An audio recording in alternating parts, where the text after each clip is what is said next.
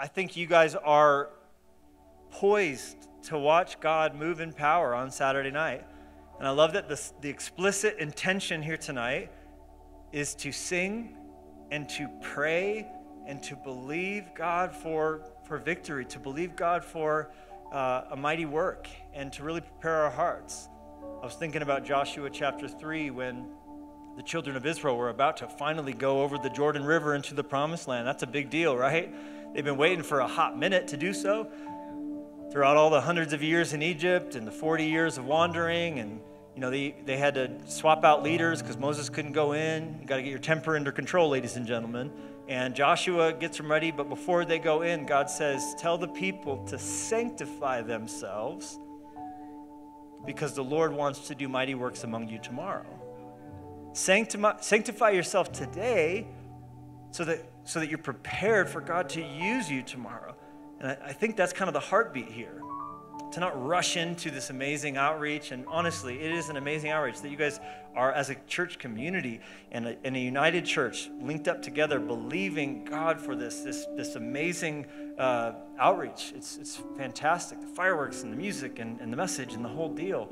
But to say, hey, we're going to not rush into this without taking some time to set our hearts apart for God to fill us afresh with his Spirit, and to pray and believe, and to believe God for Pastor Skip to have just the right words to speak, that he might open his mouth boldly and make known the mystery of the gospel, and to believe God for the musicians and the team and every single person serving in the car park and every detail, and believing for the weather to be just right and all the things, and every person getting invited that are seeing a billboard or hearing a radio ad would just be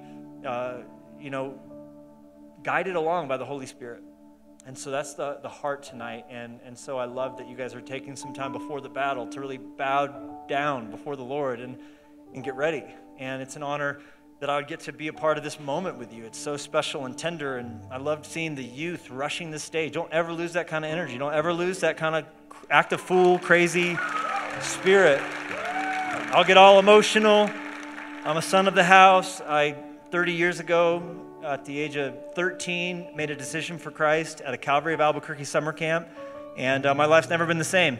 And everything God's done in my life, everything he's done, every book and the church, and anything God's ever done through us, of course, is his Holy Spirit working, but I can point back to moments, and a lot of them that took place here at this building and in this campus, and because of your pastoral leadership, Pastor Skip and Linya, and thank you so much for that, and honor you, and I'm going to dance with the one who brought me. You see what I'm saying? And I'm always going to be grateful for that and your leadership. And Dad, you're just a mighty man of God, and so grateful for your friendship and to be here with you and believing for just total healing in this fight with cancer you're in, and just grateful for God just having this and us being able to say, hey, we're going to send the worship out in front, and we're not going to fret and freak. We're going to do all the right and wise things, but we're going to trust God for what only he can do. And then we're going to do everything we can do, right? It's not either or. It's not like, oh, I pray for purity, and then I'm alone with my girlfriend all the time, right? We gotta pray for what God only can do, and then we gotta do everything we can do, right? So we're not like, God, save the city of Albuquerque on Saturday night, and then we don't, go out and invite people, right? Jesus said you gotta be cunning like serpents and harmless as doves. Doves are this picture of being a worship, like a worship response. Doves aren't sneaky. We went to the zoo today. I didn't see the doves have triple barbed wire around them. You know what I'm saying? It's like, oh, watch out, the doves, they could get out. But the tiger, different thing, all right? The snake exhibit, I just say, get thee behind me, snake exhibit. I'm not about that.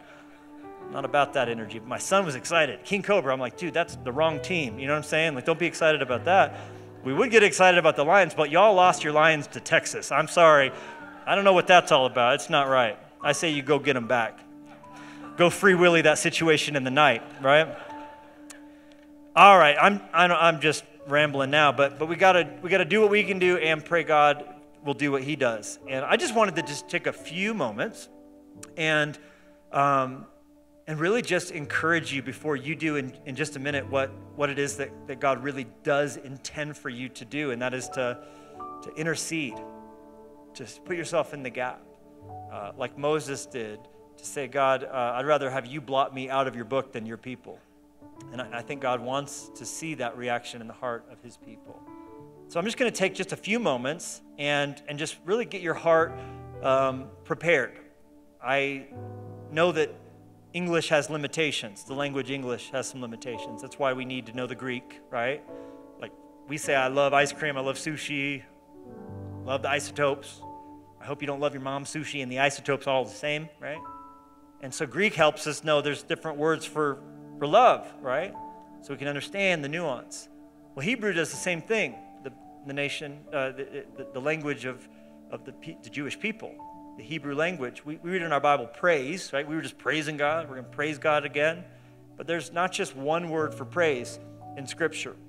There's actually 7. And my friend Chris Tomlin was the one who first pointed this out to me, that there's 7 different words for praise. And it would be like having only one putter instead of having a driver and a wedge and all the different clubs that you need to go golfing. And so when you understand and have your eyes open to the different kinds of praise that exist, it helps you to understand how to more appropriately use the right tool for the right job. And I just wanted to really quickly fly through, and this will only take 2 minutes, but let me just really quickly fly through the 7 different Hebrew words for praise so you can understand some of the different tools at your disposal so you don't end up like the guy who only had a hammer in his toolbox, and so everything he treated like it was a nail. But you need duct tape. You need super glue. You need a pair of pliers, somebody, right? You need a Leatherman. You can't just have a hammer. And sometimes we just treat worship like it's just praise. Well, it's a lot more sophisticated than that. And I spent 7 weeks on this, so I won't even attempt to try and get it into 2 minutes. But let me just fly through them. The first Hebrew word for praise is halal. Halal indicates foolish, crazy, frenzied behavior. That's some Maverick City, I thank God kind of spirit, right? It's like that. It's like act a fool. It's what happened when the prodigal son came home. There was a sound of music and dancing. Everybody was acting crazy because that's how we act at weddings. That's how we act at birthday parties. And when someone was dead but comes back to life, shoot, right? We worship God from head to toe when we remember that we were headed to hell, but he saved us. If we're doing it right, I hope you haven't been saved so long you've forgotten how awesome it is and what it costs God. And we get stupid on TikTok, but then we show up in church and it's just we're just going to just stand there with our khakis all pleated and act like everything's fine, right? Halal is when you're willing to be foolish for God, like David did. The second word is yada. Everyone say yada. Yada is where you worship God with your hands extended, which is the natural posture when you're excited about something. When we see our team win that goal, The third is tauda. So someone say tauda. Same ending as yada, and so you're thinking there's probably a similarity, and there is. Tauda involves the hands being raised, but it's now with confession on your heart. We raise up our hands to say, God, I'm so sorry I did that. And I know you can't flow your power through me when I'm a dirty vessel, so I'm gonna confess. I'm gonna confess my sins so you're faithful to cleanse me from all unrighteousness. The third is tauda. It's powerful. Don't forget it. Don't neglect it when you're worshiping God. Praise him with a tauda praise.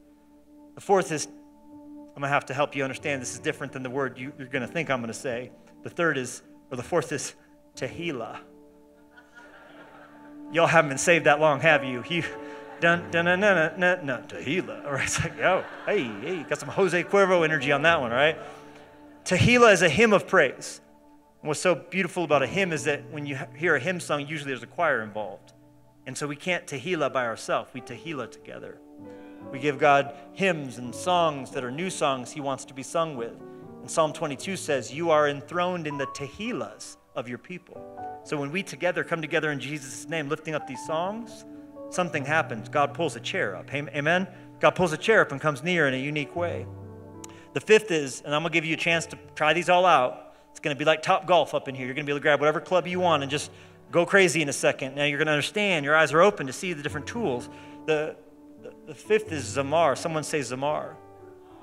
Zamar is where we get down to the strings. God wants to be worshiped on the strings. We get down to the cymbals. God wants to be worshiped with the drums. We get down to the keys. Do you hear it? There's the music that provides a chariot for our praises to ride on the way to God's presence. There's something about the music. This team worked hard. They prepared. They learned their scales. They played maybe till their fingers were bleeding at one point in their lives. They did so to skillfully serve us as we bring our praises to God. But don't you dare walk out of here and pretend like it's American Idol and you're grading the worship team on their performance. They're just here to help you bring God a sacrifice of praise. The day that you walk out of church and you're starting to like grade Pastor Skip's message, I give it an 82, right? The worship was okay. We should not be walking out of church asking, did I like it? We should be walking out of church going, did you? Did you? Did he like it?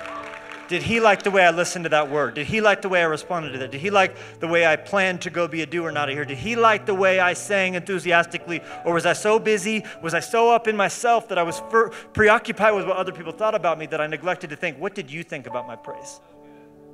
Zamar. Number 6 is Barak.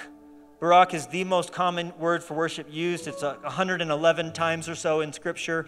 It is Psalm 34. I will Barak the Lord's name at all times. His praises will ever be in my mouth. It's always, when it's used in Scripture, a picture of kneeling. There's a sense in which we kneel in praise. It's reverence, it's humility, it's I bow low because God opposes the proud but gives grace to the Barak. I am here, you are there. I am on earth, you are God in heaven. I'm going to let my words be few. I'm going to let there be a sense of a posture of humility that guides my praise, whether just in my heart or in my body as well. I don't know if I could ever get on my knees during singing. Yeah, that's because you don't like outward shows of enthusiasm, because that's probably all fake-like. You know, Martin Lloyd-Jones once said, a dislike of enthusiasm is one of the greatest hindrances to revival that exists. Because we're going to be all serious and stuffy. Instead of realizing God saved me with the blood of his son, I'm willing to act a fool. I don't care what it costs me. I don't care what you think about me. You didn't die to save me. He did. So I'm willing to bow low. I'm willing to Barak. And then lastly, and we're done. In fact, why don't you stand up as we get close to the end here, because that'll make me shut up. The last word for worship is Shabach. Someone say Shabach. Now you got to say like you got a little popcorn stuck in the back of your throat. Shabach. Shabach is a command of triumph or a shout of praise. Psalm 47:1 says, clap your hands, all you peoples. Shout unto God with the voice of triumph.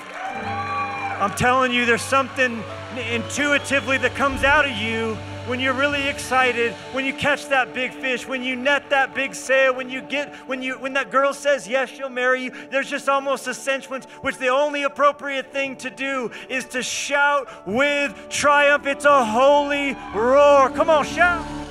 Come on, shout. Come on, shout. Come on, shout. Come on, let's shout like we believe it's already done. Because we don't fight for victory, we fight from victory. And when Jesus said it is finished, he meant it for real, forever. Come on, shame must die, anxiety must die, depression must die. Come on, Jesus is King forever. We hope you enjoyed this special service from Calvary Church. We'd love to know how this message impacted you. Email us at mystory@calvarynm.church. And just a reminder, you can support this ministry with a financial gift at calvarynm.church/give. Thank you for joining us for this teaching from Calvary Church.